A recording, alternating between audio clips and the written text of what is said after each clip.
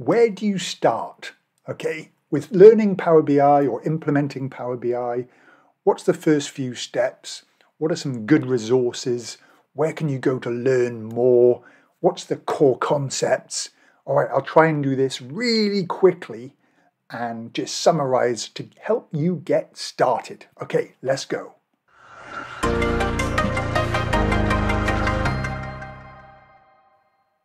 Are you a business user, a finance person, an operations person? Are you coming from a DBA background with, SQL skills? Whatever, okay, Power BI is for you. This is the beauty of it. It's bringing all these worlds together, and learning it or where to get started is pretty tricky because there's so much to it. So I'm going to give you a brief guide. There will be lots of links in the description below, so check those out. So first of all, what you want to do is download Power BI Desktop. It is free. You can download it. This is it, and you can start building reports. The core concept is you pull data in from somewhere, tidy it up, organize it into nice tables, and then build visuals. And the key way is to go get data. And this get data button, it's called Power Query. I've got loads of videos on Power Query. You can connect to Excel files, text files, SQL databases, Access databases. Every month there's something new.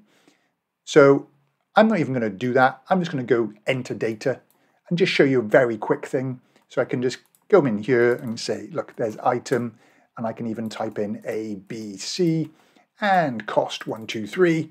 You can even make up some numbers and they go load, and this is called table. And I've loaded a whole bunch of other stuff over here. We can take a look at that in a second, but I'm not going to go into the details, right? This is not about it. So normally you just go and get some data from somewhere and pull it in. I've just loaded a temporary table, and you can start ticking things, item and cost. Okay, you see here a little table comes in, and I can make it a chart. All right, so you can just start building things. Okay, when it gets more complicated, you can start building fancier things. Like this report is pulling data from my energy provider. I've got solar panels on my house.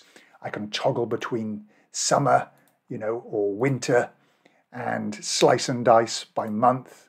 I can hover over to get a breakdown. I can drill up and drill down into data and slice and dice it. Okay, so you've got all sorts of options in here. Okay, so once you've built a report, what do? Well, you publish it, okay? And I'll show you that in 1 second. First of all, I'm just going to go to this model view. This is an area you need to learn about. It's called data modeling.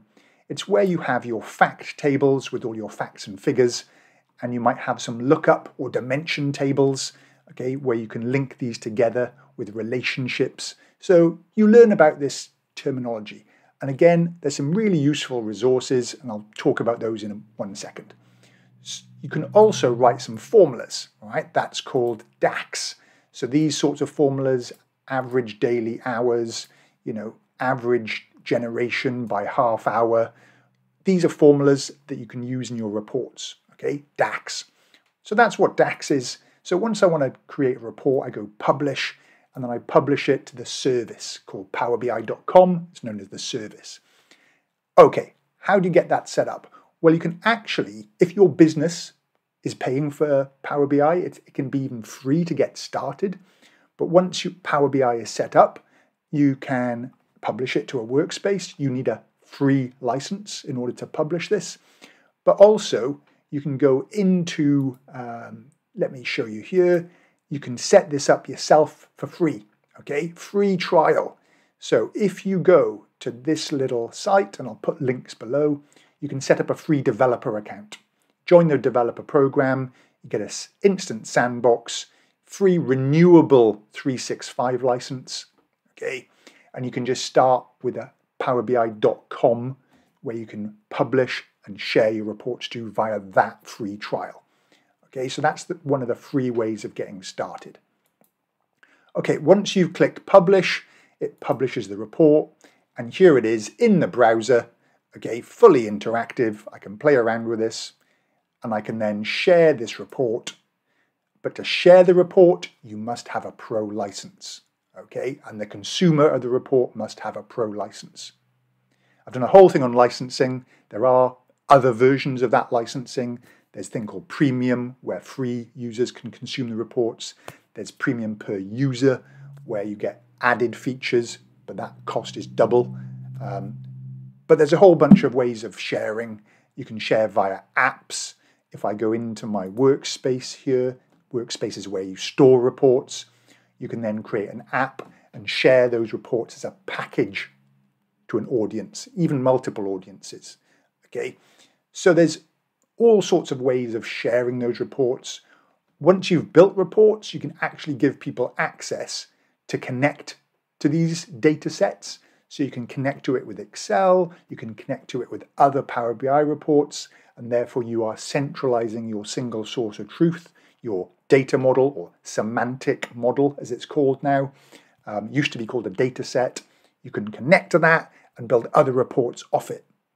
You've also got things called data flows, so new, and I can go data flow, and that is creating Power Query tables in the cloud. So you can connect to those. So there's all this sort of centralization of data that you can just start building reports and analysis of. Okay, resources. Where do you start? Okay, now I'm going to recommend that you do in-person training because I run in-person training. Okay, so I'm biased, but I think you learn a lot quicker and you learn best practice in a very small space of time. If you've got a bit longer, then you can buy a book. Again, I've written a book, so I'm going to say that. But there's also other awesome books that I've learned from. If you want to learn Power Query, Master Your Data, the follow-on from M is for Data Monkey. Supercharge Power BI, about how to learn DAX. Other books as well, more advanced, The Definitive Guide to DAX. Storytelling with Data, Big Book of Dashboards. The link to these will be in the show notes. And then practice data, okay? You can download practice data from various resources. There's YouTube channels, there's a whole amount of awesome people that I've learned from, how to build Power BI reports, etc. Okay, and there's also the Microsoft Learn docs. So if you search for Power BI, Microsoft Learn, okay, there'll be a whole bunch of resources, okay?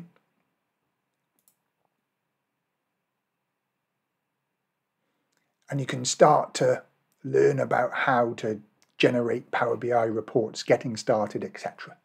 So there's all sorts of free resources as well. And finally, you may have heard of Fabric. So what's all that about? Well, if you log into powerbi.com and you go to this little Microsoft Fabric area, Microsoft Fabric is bringing together a whole bunch of different services. Power BI is just one of them, okay? And then these other services all get pulled in. You also get this concept of something called OneLake, which is where you can store your data. It could be a good alternative to storing your files in SharePoint, etc. It's new, it's evolving. Okay, so watch this space. Fabric can contain things like Python notebooks. You can do data science stuff. You can trigger actions using Data Activator. There's a whole branch of data engineering and data science type functionality that gets brought in-house into the one space and the one sort of set of licensing, which can make it easier to implement for your organization. Okay, so that is a real whistle-stop tour. There's lots more links. I've got other videos on what is Power BI, how to get started, other bits and pieces. So I hope you find that useful. Links below in the description. Let me know what you think, and I'll catch you in the next video.